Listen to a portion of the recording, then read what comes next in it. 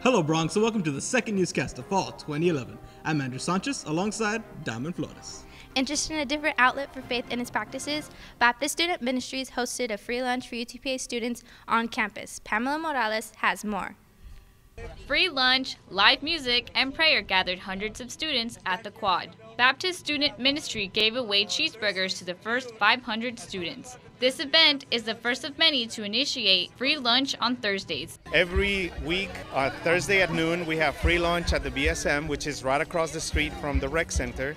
And that has happened since 1960. The BSM has been serving lunch to college students. This event was not only to feed hungry students, but to encourage them to experience Baptist Student Ministry. So you can just come and eat lunch and hang out with friends, and also listen to a biblical discussion that is relevant to your life. Members of Baptist Student Ministry also encourage students to experience another perspective of religion. I joined the BSM because it's a really nice community where I could learn more about God, and they call it a journey group, and it's where we get all together and we have Bible studies, we have worship, we have all these things which help you get in a community with other people and learn more about God. If you would like to join BSM, stop by their office on the corner of Sugar and Schuner in front of the Rec Center. For Bronc TV, I'm Pamela Morales.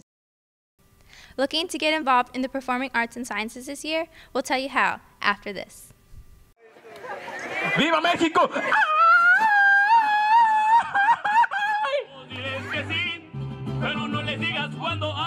Well, first of all, I love to represent my country. I'm from Mexico myself, and this part of the group, UPB, we're the heritage group.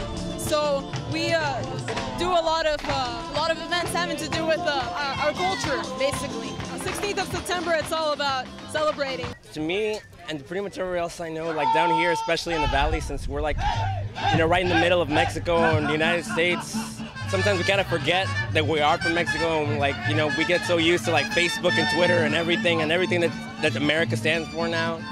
We forget that, we are La Raza and we're, all this, and it's good to put that back in perspective every once in a while. And this is what we do it well, and it's good to never ever forget that.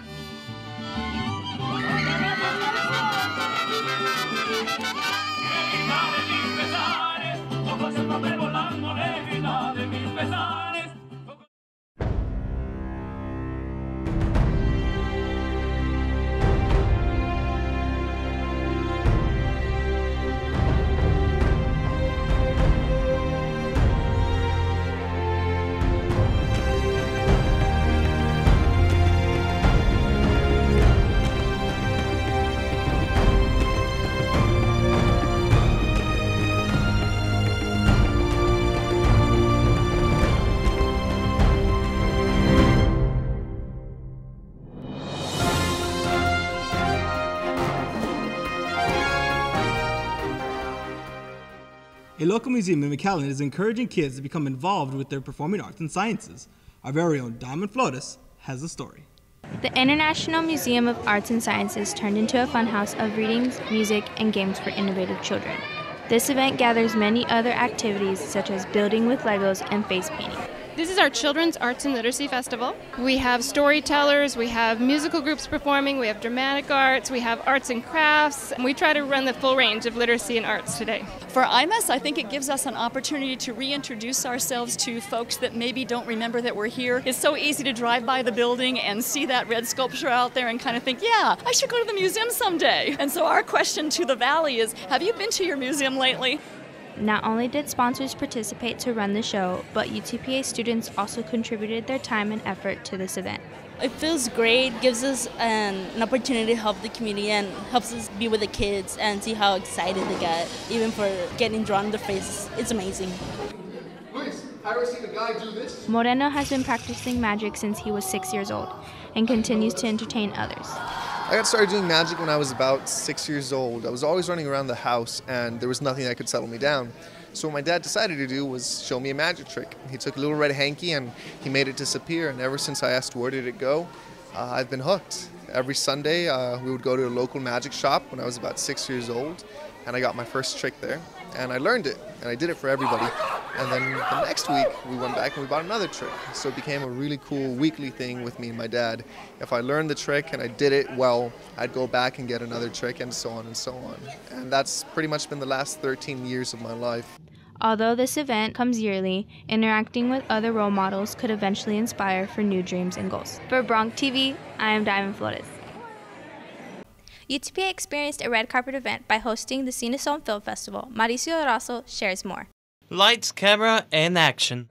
Cine Sol Film Festival stopped by the University of Texas Pan American to promote film culture in the Rio Grande Valley. We're a regional arts organization, and we promote film and along the Rio Grande Valley and along the border. Actress Lisa Garcia, a McAllen native, came to showcase her film, Summer Massacre. It feels really good, first of all, to come home from Los Angeles and spend time with my friends and family, and just for them to be able to see the hard work that I worked on with this film feels amazing. Emmy Award-winning editor Steven Escobar also showed his support for the film he produced, Summer Massacre. We definitely love to show all our movies here at the Cine Sol Film Festival because, you know, this is my hometown. It shows that people from the Valley can actually pursue their dreams like I did, and I'm just hoping to inspire future generations. For Bronc TV, I am Mauricio Razo. That concludes our second newscast for fall 2011. Stay informed with the latest updates occurring on campus and around the Valley by liking our Facebook page at www.facebook.com/BroncRadioTV. For Bronc TV, I'm Andrew Sanchez. And I'm Diamond Flores. Go Bronx!